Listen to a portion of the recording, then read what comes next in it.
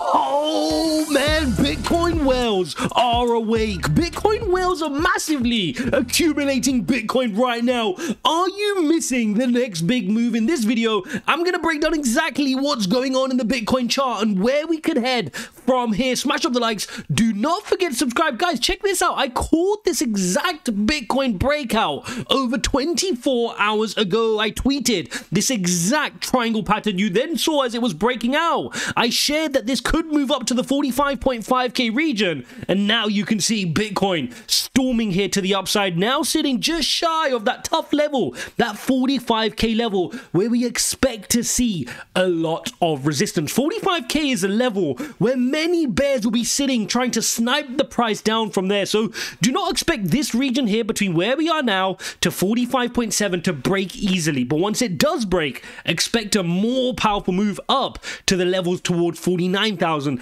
and then 50,000. But there's an even bigger shift. We're seeing the price action, but we need to preempt the price action. What is going on? Check this out. The number of addresses with more than 1,000 Bitcoin, so we're talking about $45 million worth of Bitcoin, has gone up rapidly. It's spiked up here to the upside, as you can see here. Check that out, guys.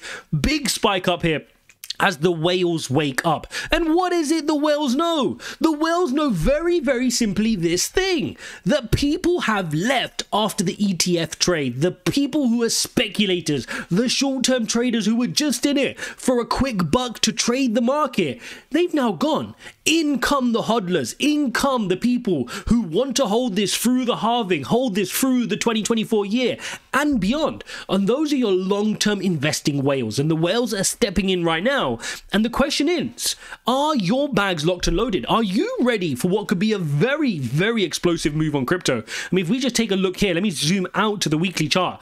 You guys know that I said this arrow, where I've drawn this arrow, is going to be tough resistance. And that's exactly where we're fighting now. We're in a bit of a traffic light. It's a bit of a tough moment. But once we clear this level, what do we know? There's a clear path up, back towards all-time highs of 69,000. And this is now what the next set of passengers are coming in for. They're coming in for the next journey. The first journey from 15,500 up towards 45, we've traded that. If you've been following our videos on a day-to-day basis, you DCA'd through that. You didn't panic. You didn't sell your Bitcoin. You were buying more at 15,500 and 17,000 and 18,000. And now you're sitting here comfortable, already 3x, 3 times up on some of your Bitcoin purchases, let alone some of your altcoins. And we're sitting here getting ready for the next bit of the journey. The next journey to take us up towards 69,000 and then into price discovery to find new all-time highs. Now, if you guys want this alpha on a day-to-day basis, even between videos, make sure you're in our Telegram community, ijazcrypto.com/TG. The link will be the very first one in the description.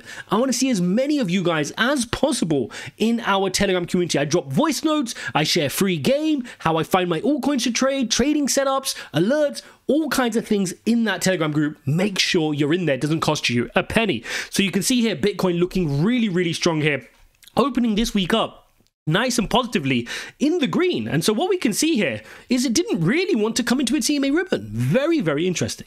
But something important needs to happen. One, we need to see a weekly body candle close above the previous body. So if you look at all these body candle closes, they all closed around that 43.9k level. So far, we're well above that. But will we finish the week, right? On Sunday night, will we finish the week above this level? If we do, that's hugely bullish.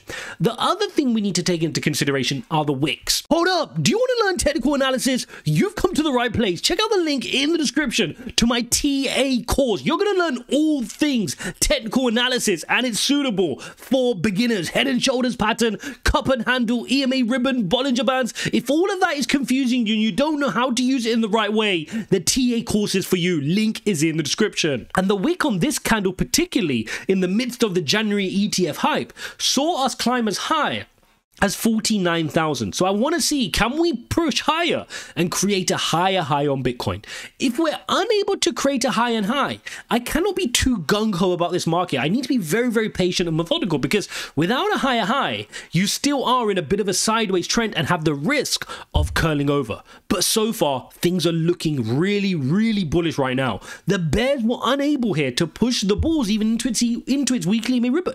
I mean, this wick here during the week was the close closest they got to a pullback. There was no body candles into the EMA ribbon, no pullback. And so when we come into the daily chart, this is what we're seeing. We're seeing a very important riding of the EMA ribbon. We lost it briefly, bulls gained it back very quickly, and now it's trying to bounce.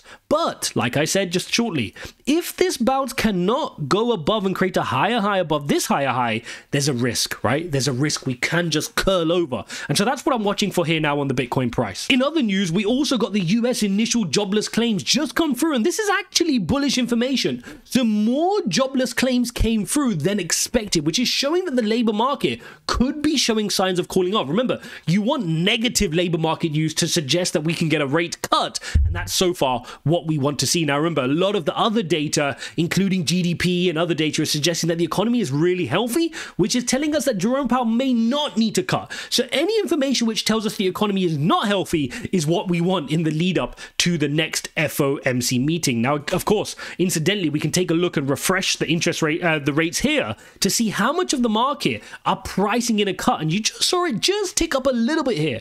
So now this was 95%, it's now 84. So 16% of the market is starting to creep in this idea that we could still maybe get a rate cut in March. Now remember, let's not get overzealous here. Jerome Powell all but pretty much said unlikely that we're going to get one in March. Like, what data can come out that's going to justify one in March? And if we don't get a rate cut in March, that means the soonest we could get one is the next meeting on May the 1st, which means we go 5 months into 2024 without seeing our first rate cut, which could make markets rotate a little bit risk off. So for now, Bitcoin looking really strong. If you want to take a quick look at some of these altcoins as well, altcoins are moving quite nicely. We are seeing decent movements in certain altcoins. Solana rebounding very interestingly, up 9%. Like I told you, go watch my video on Solana. Like, it's an odd one. If you're investing in Solana, make sure you understand what you're getting, right? People invest in Solana don't care that there was downtime for 5 hours. If that was in any other project, this whole week would be a write-off at least, right? The price would retrace severely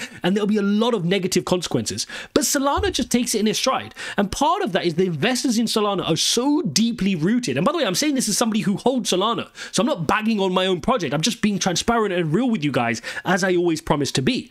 The reality is with Solana is people don't care if it breaks. They literally don't care if it breaks. They just want the next big thing that's going to move fast and have good price pumps to the upside. So we're seeing Solana recover here up 9%. Stacks moving 17%. Casper moving 70%. Again, if you want to see some of the trades I'm taking, make sure you jump into the Telegram group because I am actively trading this market as well, and you guys can join our community too. Also, let's check in on something really, really important, which is the Bitcoin dominance. If you take a look at the daily chart on the Bitcoin dominance, you'll see something really interesting start to happen. It's regaining its EMA ribbon, right? It's managed to flip it bullish again.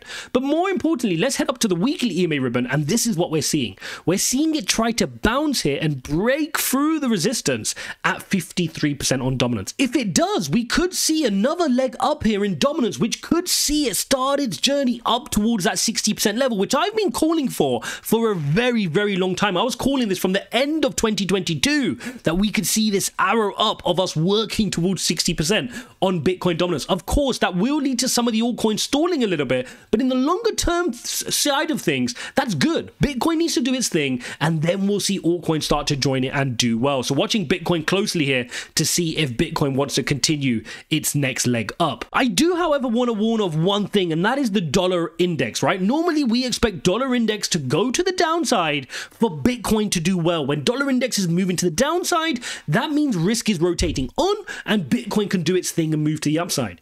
But right now, we're seeing that decouple again. We're seeing Bitcoin have a positive week so far, dollar index having a positive week so far. So the question is, which one is going to give? Which one is going to revert and it just be a flash in the pan before eventually we see it moving to the downside? So the question is going to be, can we reject the dollar index and start moving this to the downside? Or is this Bitcoin pump limited in time frame and maybe eventually markets will get spooked again and we get a bit of risk off? One more thing I wanted to share with you guys, and again, I tweeted it at Ijaz1. Make sure you're following me over there. The returns during Chinese New Year have been insane. You can statistically look at this. Look at this. This is data from 10x research, by the way. Buying Bitcoin 3 days before the Chinese New Year and selling Bitcoin 10 10 days after the Chinese New Year results in an average return of 11%. So do not underestimate the impact that the Chinese New Year holiday can have on crypto. We generally do see a lowering of volumes, and then it picks back up when the Chinese market comes back over their holiday. So there you have it, guys. Whales are locked and loaded. There's no coincidence that whales are strategically adding to their Bitcoin bags right now, getting themselves in the market. What is it they know that you may not know? What is it that big players are deciding to jump into the market right now? You guys already know we're expecting loosening of monetary policy. We're expecting a Bitcoin halving year, which we know is pre-programmed. That can't go anywhere. So many things to play for here in the Bitcoin space, in the crypto space. Are you going to be in it, or are you going to sit out as a spectator? You guys have to make that decision. You can't download my conviction. You have to build your own. I wish you the best of luck in the crypto markets. If you want to join us in the Telegram, link is in the very description. Thanks for watching, and I'll see you in the next one.